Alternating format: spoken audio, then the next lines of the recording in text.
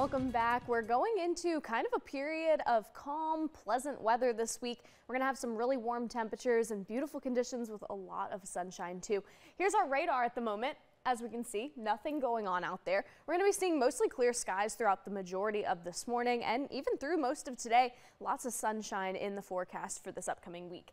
Temperatures right now ranging from the 20s to the 40s. There is a little bit of variation going on around the area. 28 in Windham right now, 27 in Forest City. Those look to be the coolest areas. Same thing in Olivia. 36 degrees in Redwood Falls though, and 40 in Mankato and in St. Peter. It's going to be a little bit warmer here than in other places this morning, but we're going to be seeing temperatures warming up to the mid to upper 50s by later on today. If we include the wind chill into those actual temperatures, these are our feels like temperatures. We can see still fairly comfortable, so to say, around the area. A little bit warmer than what we would normally expect, but we're going to be getting a little bit closer to what we would expect by the end of this upcoming week.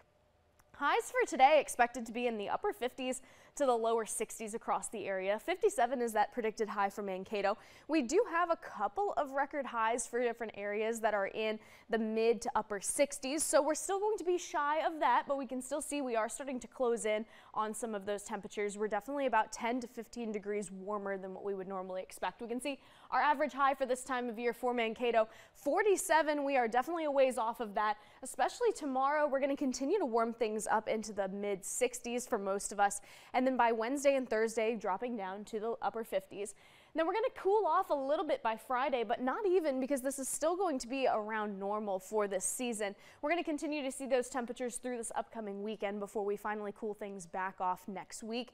So definitely some beautiful temperatures to get out there and enjoy this upcoming week.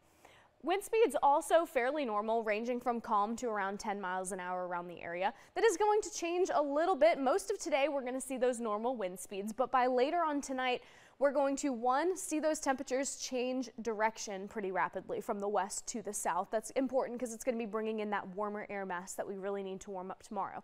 The other thing is we are going to be seeing some really strong wind speeds, closer to 20-25 miles an hour for those sustained winds, with gusts up to 35, even 40 miles an hour tomorrow.